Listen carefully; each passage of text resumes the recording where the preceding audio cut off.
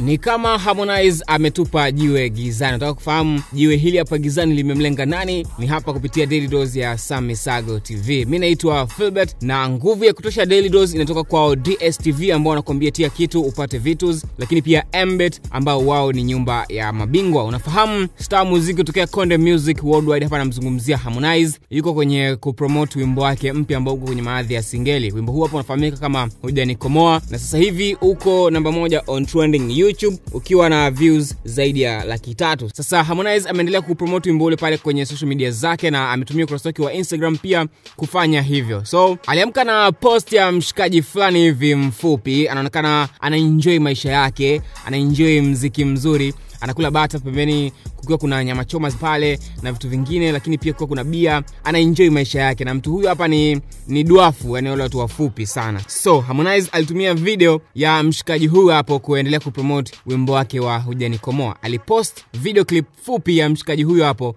na alisindikiza na caption hii hapa: kwa haraka haraka nikajua bosi wangu wa zamani, duniani wawili jamani. Alafu akacheka sana na anavyopendaga kupati, yani ni yeye kabisa. So Harmonize hakuweka wazi dhahiri shairi huyu hapa ni nani, lakini alimlenga bosi wake wa zamani. So comments za mashabiki wengi sana waliondoka kwenye uwanja wa comment kuweza kujibu kwa namna ambavyo wao walipokea au walimchukulia yule mshikaji na caption ya Harmonize. Wengi walimhusisha Sallam SK Mendes, moja kati ya managers WCB Wasafi, anayemsimamia msanii Diamond Platnumz, na video clip hii hapa ya Harmonize. So watu wengi sana mara baada ya Harmonize kuposti vile walienda moja kwa moja kumtag Sallam SK Mendes. So kwa namna ambavyo ipo, Harmonize inaonekana kwa haraka amemlenga Sallam, ambaye alikuwa ni manager wake wa zamani kipindi ambapo yupo WCB Wasafi. Na sasa hivi tunamuona Sallam SK yuko na Diamond Guinea Conakry kwa ajili ya zile shows mbili. So Harmonize katika kuendelea kupromote Hujanikomoa amemgusa bosi wake wa zamani Sallam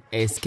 Je, washikaji pia story ambazo zinaendelea kutaja kwamba hawako sawa, tunaendelea kuaminishwa kwamba wako sawa kupitia hiki. Nitaendelea pia kufanya mawasiliano ya ukaribu zaidi kuweza kuona Mendes pia atakuwa na nini la kuzungumza kuhusiana na hiki ambacho amekifanya Harmonize kama msanii wake ambaye alikuwa akimsimamia zamani. Acha comment yako bwana, nao unaionaje hii, imekaa vipi kwako, iko sawa? Alafu mimi nitaicheck na kukutana nimekusana kupitia Daily Dose ya Samisago TV. Tuko na DSTV, unakwambia tia kitu upate vitus. Sasa hivi ukiwa na DSTV mambo ni fresh sana, kwa unaweza kujiunga na kifurushi chako alafu kaongezewa na kifurushi cha juu zaidi. Jiunge sasa hivi kifurushi cha bomba, upewe kifurushi cha family na vifurushi vingine na vingine vingi zaidi kutokea DSTV. Yani ukiweka kifurushi unaongezewa kifurushi cha juu zaidi. Tia kitu upate vitus. Mbet pia wao ni nyumba ya mabingwa, unaweza kubashiri ukitandika mkeka wako kwa bei rahisi zaidi kuanzia shilingi 500 na ukashinda mamilioni ya pesa. Wacheki sasa hivi kupitia website yao ni www.m-bet.co.tz kuweza kubashiri na kushinda pesa nyingi zaidi.